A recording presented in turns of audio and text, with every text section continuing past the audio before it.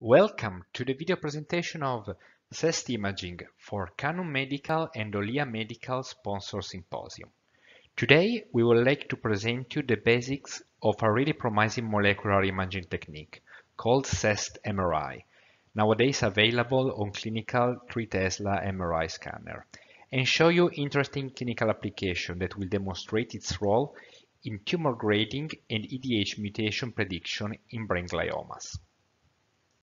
My name is Stefano Casagranda and I'm a senior research and innovation engineer at Olea Medical. I'm also leading the development of the CEST products at Olea.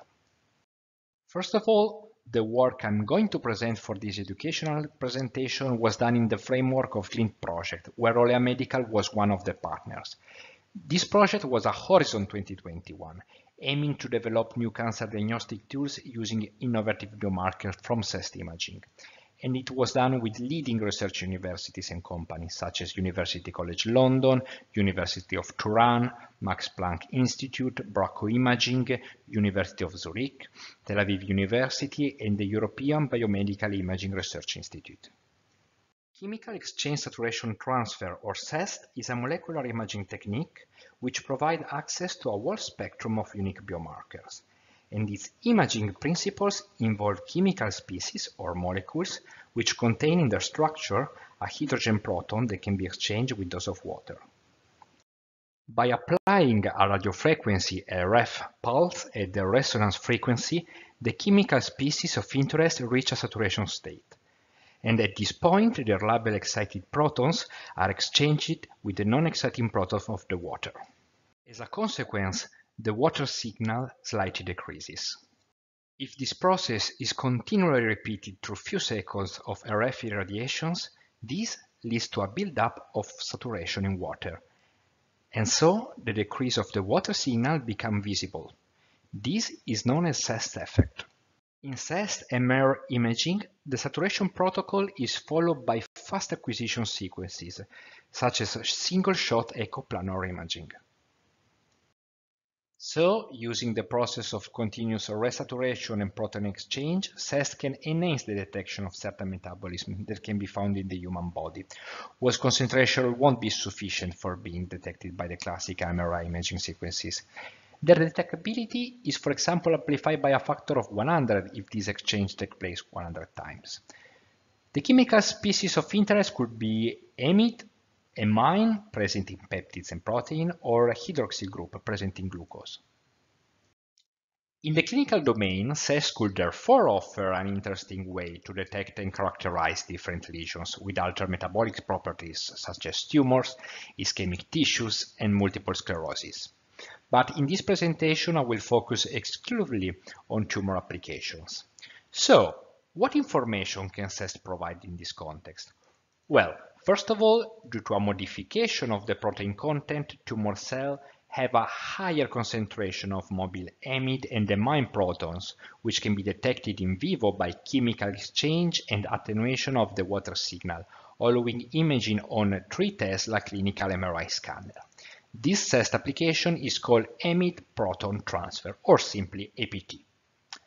Another factor that must be considered is the nuclear Overhauser effect, also called NOI effect. NOI is a type of cross-polarization pathway where spin polarization exchange takes place. This effect has been found to be an important additional biomarker for tumor characterization because while amide and amine signals increase in the tumoral regions, NOI signal decreases to the loss of structure and protein unfolding in these lesions. In addition, cancer cells are characterized by an alteration in glucose metabolism called the Warburg effect. In fact, they demand and consume this sugar much faster than their healthy counterparts. So, the glucose method is based on the measurement of the absorption of this unlabeled glucose by chemical exchange of labeled protons between hydroxyl groups and water. Finally, specific tumor cell mechanisms avoid excessive intracellular acidity to the Warburg effect, causing extracellular acidosis which lead to an average extracellular pH of 6.5 to 7. So, the acidosis method is capable of quantitatively measuring acidity using iopamidol, that is a iodine-based contrast agent. approved by the FDA for CT clinical examinations. So in this presentation, we are going to focus specifically on amide proton transfer CEST. Endogenous CEST, such as APT or NOI-CEST, are the most common methods due to the absence of contrast agent administration. Also, APT is the most widely used high-power saturation CEST imaging to date. This is because through a high power saturation RF with a B1 around 2.2 microtesla, this method enhances the saturation transfer of amide and amine of peptides and protein and suppresses other competitive effects such as the nuclear over-Hauser enhancement or NOI effect. And these provide a stable signal on 3 Tesla MRI clinical scanners. While NOI or low power saturation CEST provide more biomarkers but is more stable on 7 Tesla or 9.4 Tesla scanners. To extract the signal of the molecule of interest in APT-CEST, the RF saturation is not only applied the resonance frequency of this molecule, but numerous measurements around the water-specific frequency are acquired, and then normalized by a signal measured without RF saturation, also known as S0. The purpose of this method is to overcome B0 magnetic field inhomogeneities issues that leads to a shift of the full CEST frequency spectrum. With a proper mathematical interpolation, the so-called zeta spectrum or CEST spectrum can be obtained voxel-wise. The latter is then centered so that its minimum corresponds to the water frequency, performing a B0 correction which is applied for every voxel. Furthermore, zeta spectrum can be also denoised and B1 corrected for an improved signal enhancement, but we won't enter in detail in this presentation. Instead, we will focus on CEST signal extraction. In fact, during the continuous application of RF pulses, other competitive effects take place together with the saturation transfer, such as the direct water saturation and magnetization transfer contrast. So, these competitive effects need to be neglected for a correct reading of the CEST contrast, and based on the supposition that the direct saturation and the magnetic transfer contrast effects are symmetrical with respect to the water frequency, the difference between the area of the resonance frequency of the molecule of interest, the labeled area here in red color, and the area that relies on the opposite zeta spectral location, the reference in blue color, is applied and is used to neglect their signal. This difference is also known as saturation transfer effect.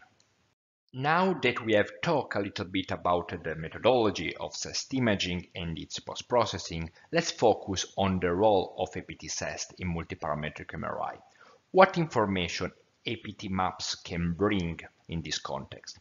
So, multiparametric MRI in brain tumors is a powerful methodology for obtaining in-depth information for the structural and functional tissue features, guiding the different diagnosis and assisting the tumor staging.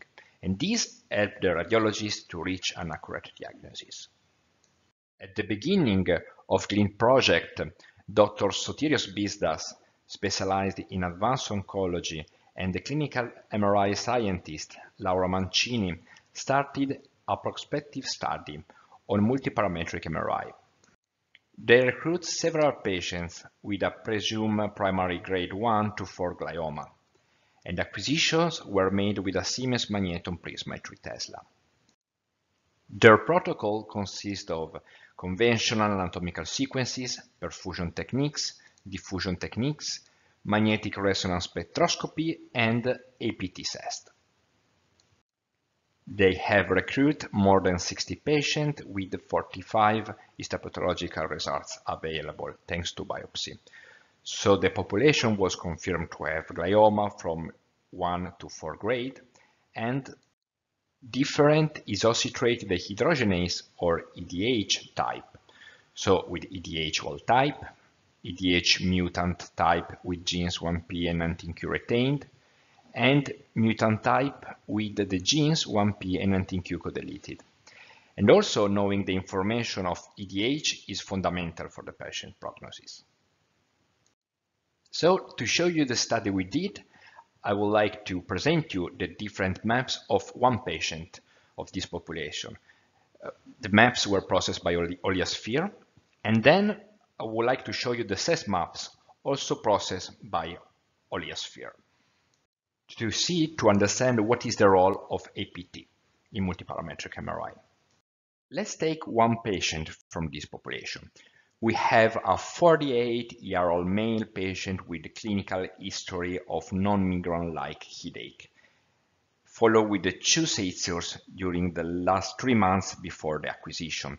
And he had left leg and hand weakness, and he's a non-smoker without any previous chronic disease. In the tissue-weighted and FLAIR images, we can see a large space occupying mass within the right hemisphere. The mass shows cortical and subcortical infiltrations that extends into the deep preventricular white matter. The mass also shows a large central CSF field compartment that is visible on the tissue FLAIR map, and a rim of intermediate tissue signal which shows blood-brain barrier disruption on the post-contrast T1 weighted image. But the central part of the lesion does not demonstrate any convincing gadolinium enhancement.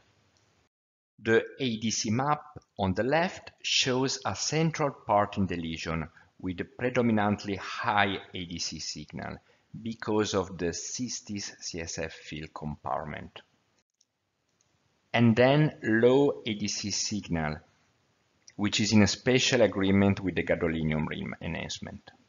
These features are suggesting an aggressive growth pattern with hypercellular or tumor zone infiltration.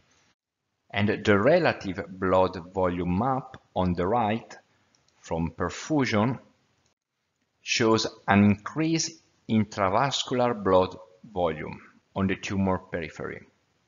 So the increased angiogenic activity grossly overlaps with the low ADC abnormalities, indicating again the most malignant tumor components and predicting a rather rapidly growing tumor.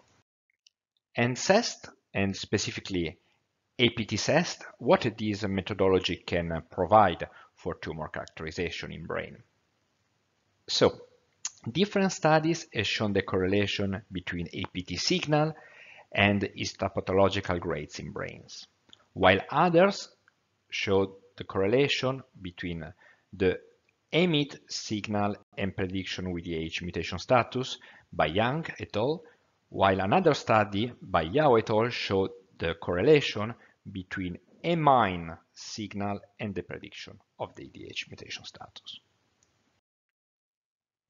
In our collaboration with UCL, we compute both amide and amine map using APT-weighted acquisitions. So let's start with amide maps. So the map, if it's not B0 corrected, is not informative. So we need to perform a B0 correction using a B0 map that in this case was computed intrinsically using the smoothing spline method. And then we shift the zeta spectra with linear interpolation and center according to this B0 map to 0 ppm. So we obtain a B0 corrected APT-weighted map that is already informative. Then we add B1 correction using an RB1 map and acquiring different acquisitions at 3 different B1 to perform a B1 correction, and then we perform flight suppression for an increased reading of the saturation transfer effect contrast. After all the inhomogeneities correction, this is the APT-CEST map for this patient in amide range. As we can see, the increased concentration of peptides through the visualized tumor tissue is superbly captured by the APT-CEST imaging, and the contrast-to-noise ratio is increased by the concurrent flight suppression, hence avoiding false positive signal elevation. The distribution of the pathological peptide concentration the magnitude of which can be simply observed by comparing the signal to the normal appearing white matter, show a distinct pattern that accompanies the non-enhancing and low ADC tumor part. Also confirmed in the enhancement given by the gadolinium in the T1 weighted image. While the reaching vascular peripheral lesion components that we can see in the perfusion map, in the CEST map have a lower peptide-based signal.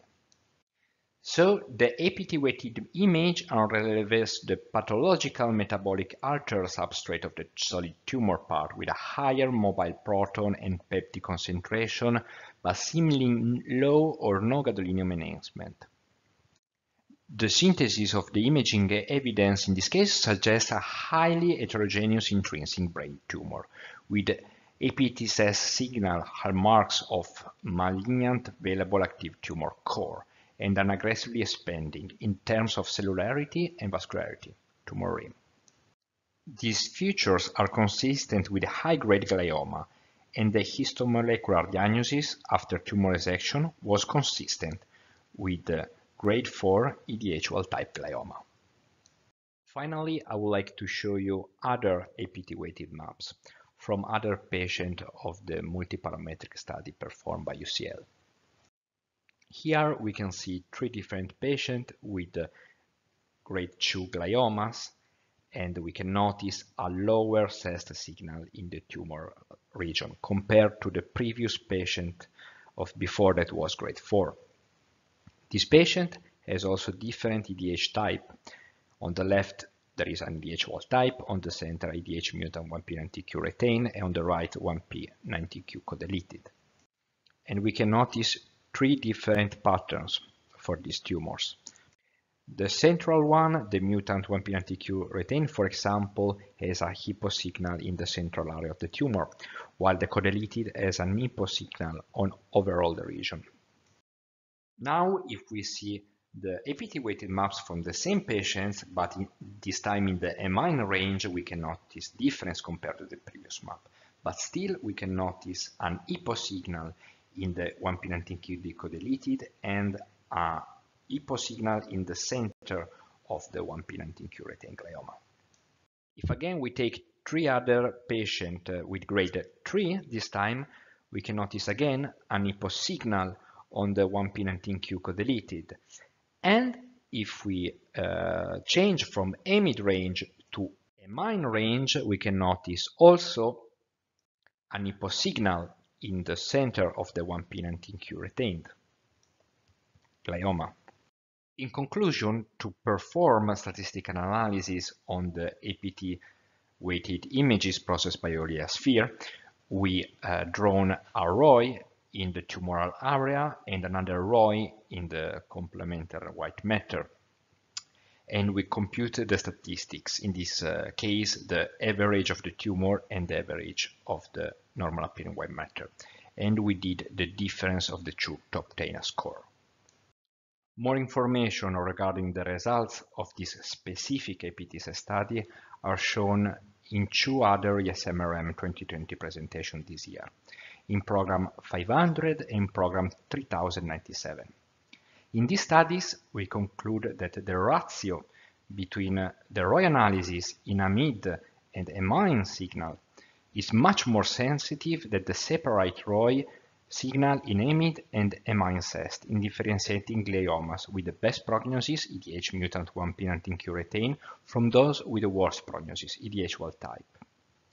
And in the hypothesis of amides and amines belonging to the same molecule, the ratio between APT in amide range and APT in the amine range has been shown to be a measure of pH in glioma. To conclude the presentation, there will be an upcoming APT-CEST post-processing product from Olea Medical that will be available at the end of 2020. So, if you are interested, you can perform your own APT-CEST study. To conclude, I would like to thank my colleagues and my collaborators from Glint Project, and to thank you for your attention.